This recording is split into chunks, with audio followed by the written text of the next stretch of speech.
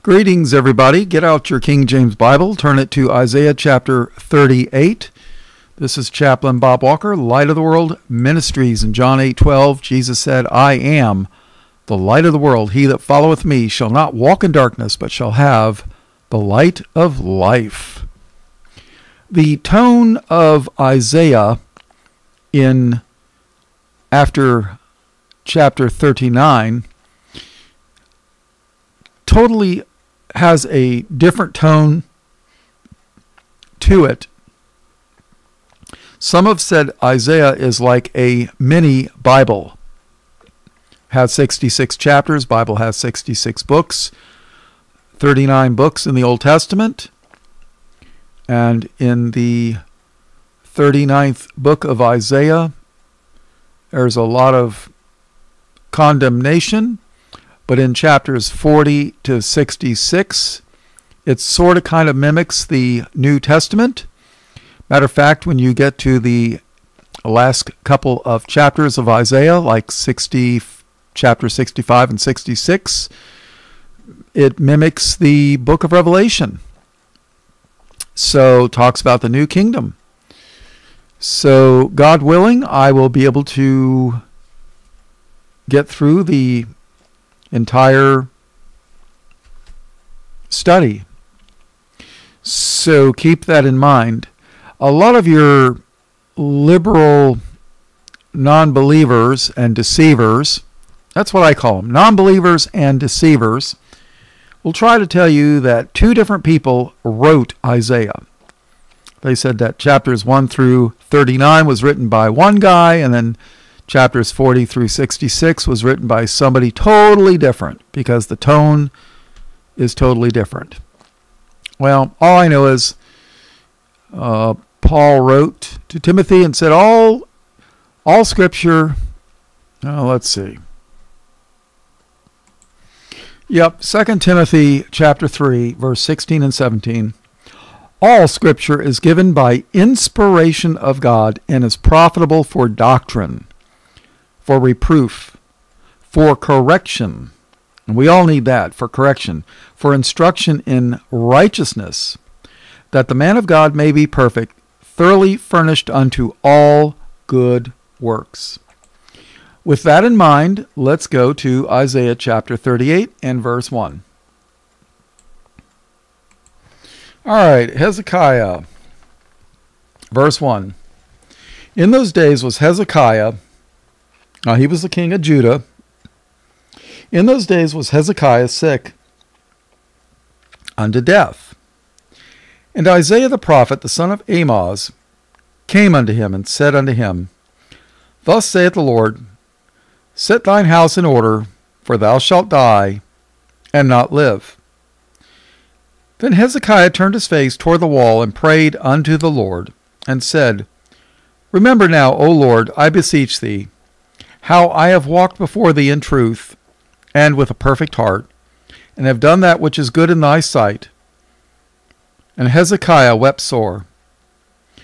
Then came the word of the Lord to Isaiah, saying, Go and say to Hezekiah, Thus saith the Lord, the God of David, thy father, I have heard thy prayers, I have seen thy tears. Behold, I will add unto thy days 15 years. And I will deliver thee and this city out of the hand of the king of Assyria, and I will defend this city. And this shall be a sign unto thee from the Lord, that the Lord will do this thing that he hath spoken. Behold, I will bring again the shadow of the degrees which is gone down in the sundial of Ahaz, 10 degrees backward. So the sun returned 10 degrees by the degrees it was gone down. Now, can you imagine the sun going back the way it came, instead of the sun rises in the east and sets in the west? Well, suppose it was noontime, and then all of a sudden the sun starts going back toward the east, back toward where the sunrise was. I mean, you'd be like, what? So that was the Lord's way of saying, I'm going to do what I'm telling you I'm going to do. That shall be the sign. The writing of Hezekiah, king of Judah, when he had been sick and was recovered of his sickness.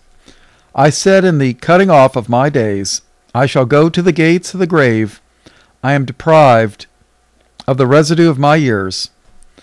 I said, I shall not see the Lord, even the Lord, in the land of the living. I shall behold no man, no more with the inhabitants of this world. Mine age is departed and is removed from me as a shepherd's tent. I have cut off like a weaver my life. He will cut me off with pining sickness. From day even to night wilt thou make an end of me. I reckon till morning that, as a lion, so will he break all my bones. From day even to night wilt thou make an end of me. Like a crane or a swallow, so did I chatter. Now, if you're talking about a crane, we're not talking about something used in construction to pick up heavy things. No, we're talking about a bird. Like a crane or a swallow, so did I chatter. I did mourn as a dove. Mine eyes fall with looking upward. O Lord, I am oppressed.